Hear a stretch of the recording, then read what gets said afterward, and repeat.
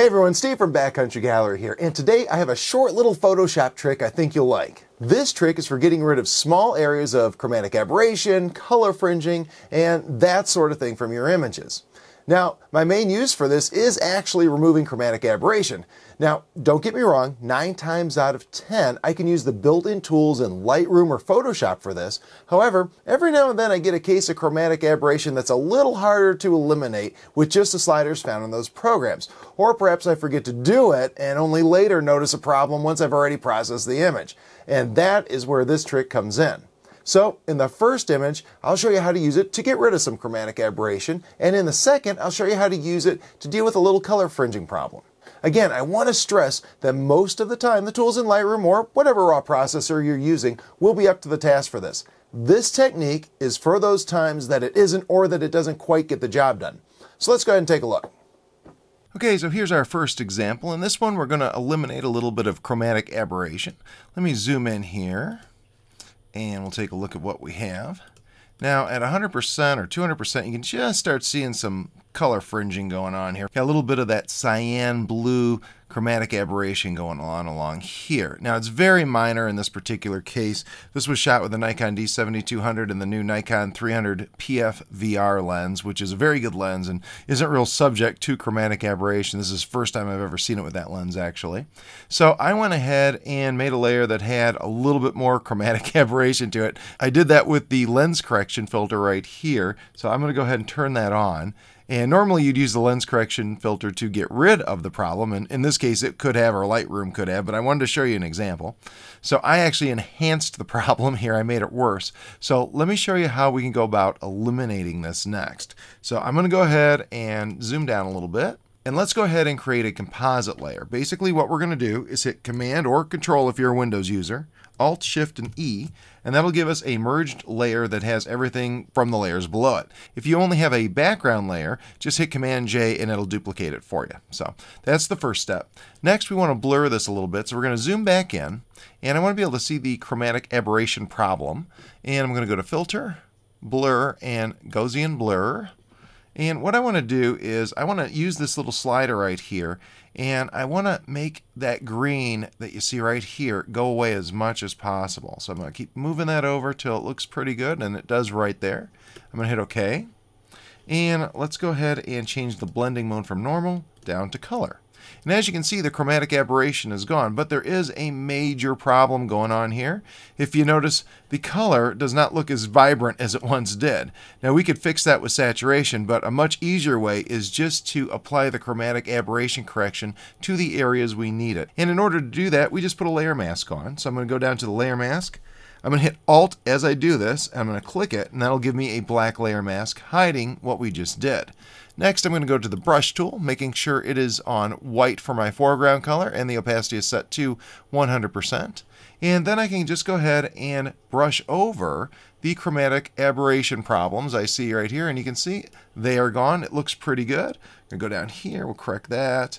A little bit under the beak here. I like to use just a small brush so I'm getting just what I need here. I'm not getting anything extra in there, so I'm not messing up the color too much. And there we go. Go down this way. Very, very easy to do.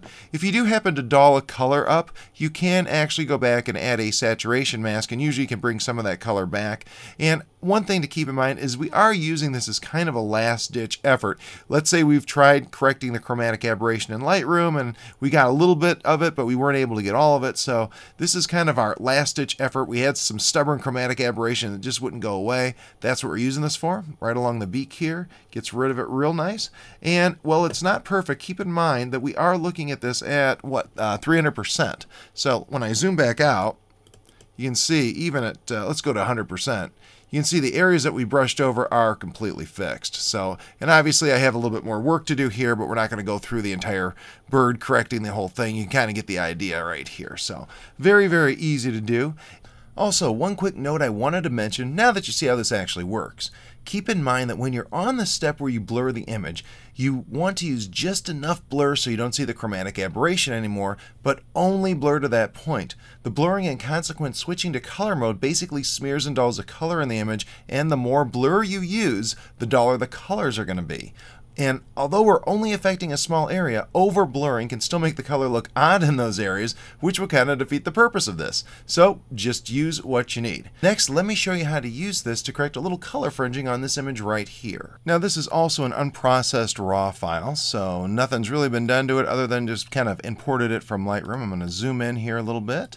And what I want to show you is right here, we're going to zoom into like 300%.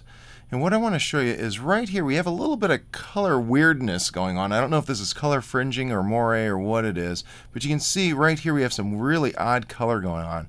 And that's what we're going to fix. And we're going to use the exact same method. In this case I only have a background layer, so I'm just going to hit Command J to duplicate it. And we're going to go back to Filter and Blur and Gaussian Blur, and we're going to do the same type of thing that we did before. I'm going to bring this down until I can see the color, and then I'm going to bring it back up until it looks like it's pretty much gone. I think that does it right there. And let's go ahead and switch this to the color blending mode, just like we did before. And as you can see, the color got a little bit duller again, but not a big deal because, again, we're going to hit our Alt key, and we're holding that down and clicking Add Layer Mask.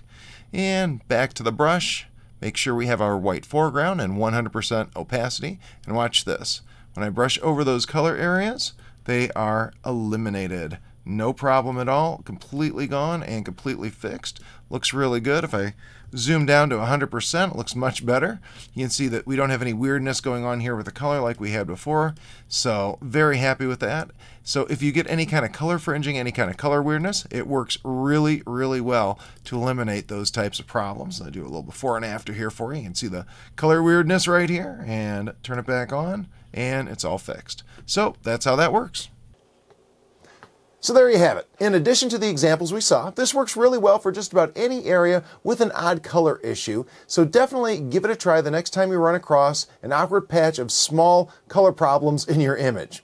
So that's it for the tip. However, I do have something else for you. If you're a wildlife photographer, I'd love it if you check out my ebook, Secrets to Studying Wildlife Photography. Thousands have already grabbed their copy, and I meet people every time I'm on a photo trip who tell me how much it's helped them. Check it out at my site. The link is below and in the YouTube description for this video. As always, thanks for watching, and please sign up for my free email newsletter so you'll always know when I post a new article on the site or a new video on YouTube. You can find that sign up on my website. And of course, I'd love it if you'd subscribe to my YouTube channel. That's it for now. Have a great day, and thanks so much for watching.